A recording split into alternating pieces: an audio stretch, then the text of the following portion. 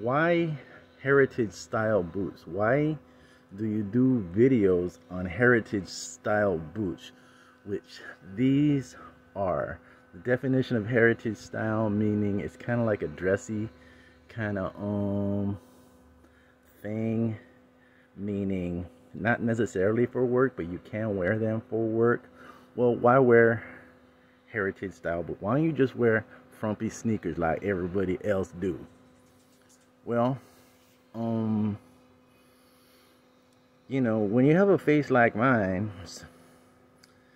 you need something to distract from my ugly face, and the first thing to look at is some crazy, insane, beautiful shoes. That's why you need to get shoes like this, because your life ain't over. You don't have to wear them frumpy tennis shoes, okay? Hi guys, and welcome to David Romero Art Gallery. I'm David Romero. I have been doing reviews on really good shoes, sometimes Thursday boots, sometimes other boots and shoes.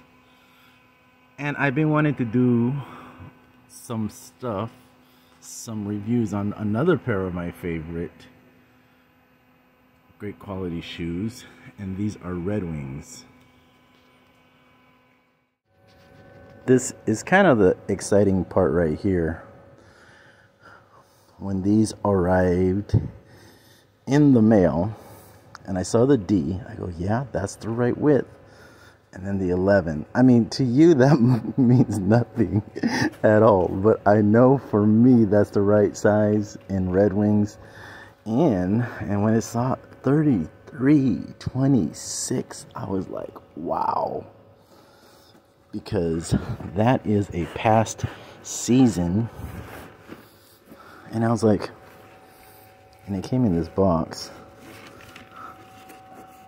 so I'm kind of doing an unboxing as well, and you kind of caught a peek of it already, but okay, I cheated. These is them, the Red Wing 33.26 Chukka desert boot. Unbelievable, because this is August 22 and this is a past season, and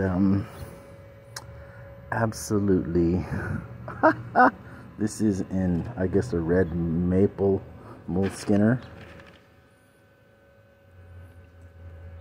So let's get started with the review. So this is the Red Wing Weekender, and I own several of the 3300, the Weekender series. Why? Because I just simply think it's the best of Red Wing. And it's past season, not available in the US. You can get these here and there, but it's mostly European market, which is probably appropriate for the Chukka boot, the desert Chukka boot, if you know the history of the desert boot. I'll get into that in a minute, but there you have it.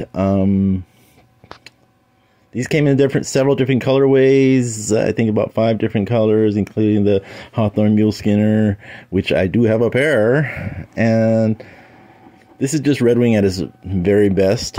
There's a lot to get into the midsole. Then there's the sole, this crepe sole, which is Red Wing advertises as fertilizer-proof sole. Fertilizer-proof sole. Make of that what you will. There's the tasseling laces, which, you know, I can't even, pictures can't describe what those laces how they feel, the wiry texture to them, and people who own them know what I'm talking about. But yeah, it's great function, daily use, goes with most of your wardrobe. Lots of people don't like the Chukka, the desert boot. I happen to like them quite a bit, and these are really amazing. Putting these on, yeah, it was tough. I used a metal shoehorn to get them on, and man, you know, you can feel the thickness of the leather, but they're very comfortable right out the box. I own those ones. Oh, those are the 3303. I want those ones. Those are the king of Red Wings. Okay, so why would you compare the Doc Martens to the Red Wings? Well, some people compare the Doc Marten to the started out Doc Martens very much like Red Wing. They Chukka boots actually the desert boots in Great Britain. There, you know, as a British forces used marketed as a working class Burma in India, and they have a very storied sandy area adopted by rock and roll and punk. That was the beginning of the heritage documentaries. I do desert boot. Recommend you check them out. The Doc Martens, the Red Wing, the desert boot, the working class. Well, okay, so the Great Britain at that time, Western class desert, and also very storied. The citizens for me, Sid and Nancy, and Africa, there in the sand and whatnot. Although Doc Martens has a really storied history and great, really stories, you know, of the beginnings were very very interesting. So, that's been my review on the Red Wing Weekender 3326 Chukka Desert Boot. I hope you enjoyed it, and I will catch you on my next video.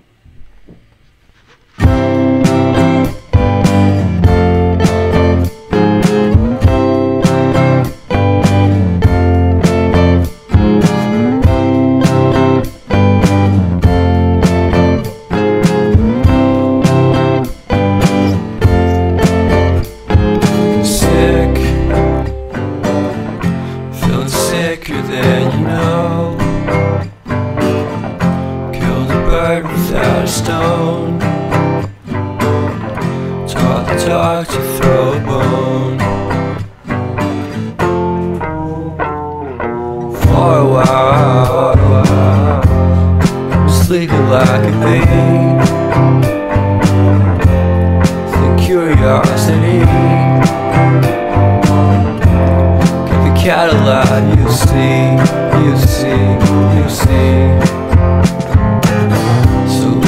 Stranded on the carpet.